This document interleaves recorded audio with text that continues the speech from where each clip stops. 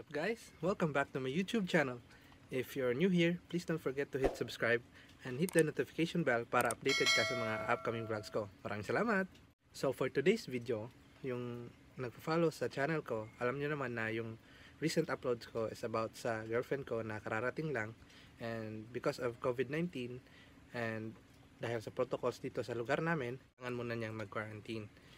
And since ako naman din yung naghahatid sa kanya ng pagkain almost every day, naisipan ko na i-video or i-vlog yung pagluto ko ng ulam para sa kanya. So, if you're interested doon, and para matuto na rin kayo na magluto ng ulam na ito, please stick to the video and watch till the end, okay? So tara, samahan nyo ako. Ito yung mga ingredients na kailangan natin sa dish na ito. Una is ang gata ng nyog or coconut milk. And pangalawa, ang 1 kilong karne ng baboy or pork. And of course, ang sibuyas, bawang at siling haba. And toyo, luya, and asin at paminta. So, ngayong ready na yung mga ingredients natin ay mag-umpisa na tayo.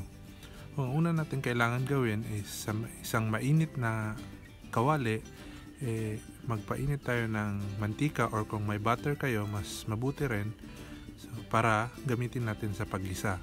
So, once mainit na yung kawali at yung mantika natin, pwede na nating ilagay yung bawang para una nating igisa. So guys, wag nyong hintayin na masunog yung bawang.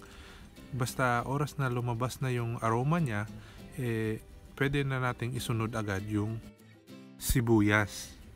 Oras na malagay na natin yung sibuyas, hintayin lang muna natin siya na lumambot. Ihalo-halo muna natin siya ng konti.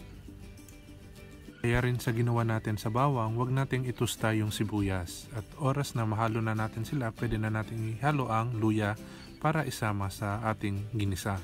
So ihalo-halo lang natin yung luya, sibuyas at bawang para maganda yung amoy.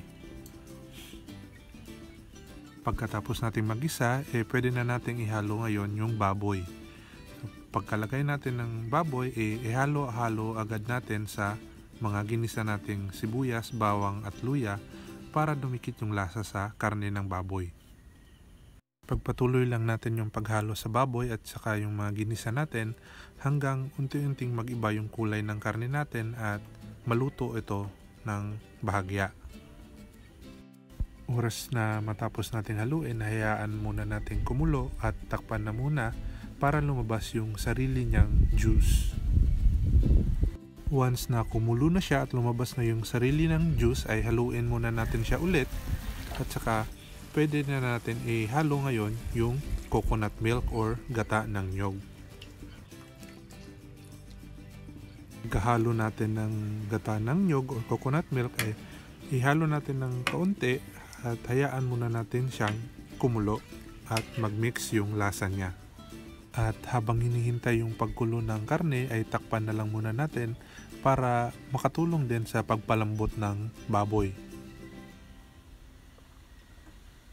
Oras na kumulo na ay pwede na nating tanggalin ang takip at ihalo ng bahagya ulit yung karne. So pagkatapos nating ihalo ay pwede na rin natin siyang lagyan ngayon ng toyo. Yung dami ng toyo na ilalagay nyo ay itansya nyo na lang, depende sa panlasa nyo.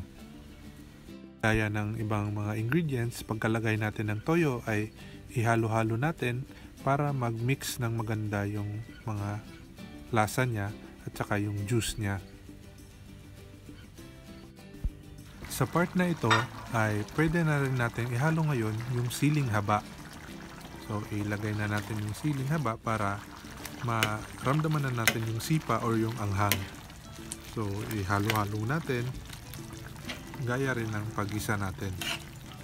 Kagaya rin sa toyo, depende na rin sa inyo kung gaano karaming sili yung ilalagay nyo. Depende kung kaya nyo yung samyang na level na anghang, pwede nyong ramihan. So kung meron naman mga bata rin nakakain, kontian nyo na lang para makakain din sila. na kumulo na yung sabaw niya, pwede na natin ihalo yung asin at saka yung paminta, pandagdag ng flavor. So depende na rin sa inyo kung okay na sa inyo yung lambot ng baboy, pwede nyo pa rin siyang ipatagalin sa apoy hanggang ma-achieve niya yung gusto nyong level ng lambot.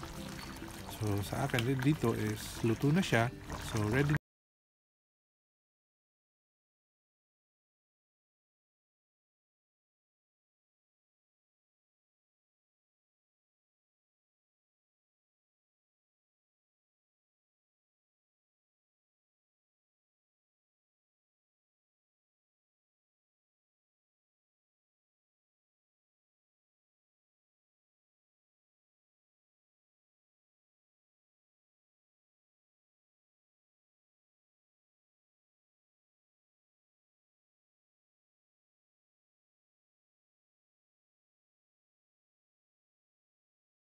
Ayun na nga mga pre, di ba madali lang?